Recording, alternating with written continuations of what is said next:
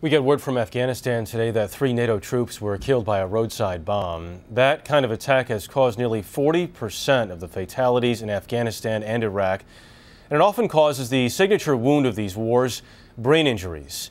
Now, Clarissa Ward from Afghanistan says the military is taking a new approach. More swollen than that time. Getting treated by Captain Amy Gray can entail playing with dogs, watching movies, even getting massages.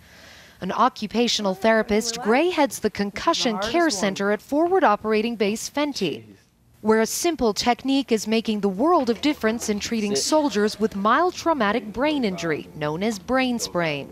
Your mission when you're with me is to sleep, relax, and get better. Specialist Nick McKee was inside his base when an insurgent rocket exploded less than 20 feet away from him. He escaped without a scratch, but quickly knew something was not right. I felt nauseous all that day and pretty much had headaches ever since. What else? Trouble sleeping, mainly. Trying to go on like it didn't happen. That was probably the hardest part. Despite incredible developments with blast-resistant vehicles like this one, traumatic brain injury is still the most common injury on the battlefield. In the last 10 years, more than 320,000 servicemen and women have been diagnosed.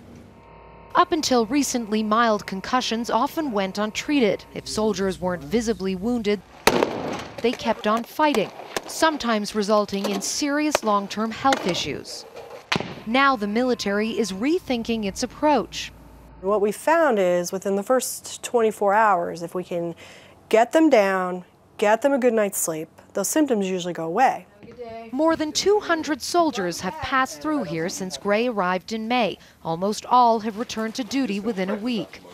I'm sleeping, I'm eating, and I'm pretty much just anxious to get back out to my guys. I go from becoming Captain Gray to Mom, and they will literally call me Mom.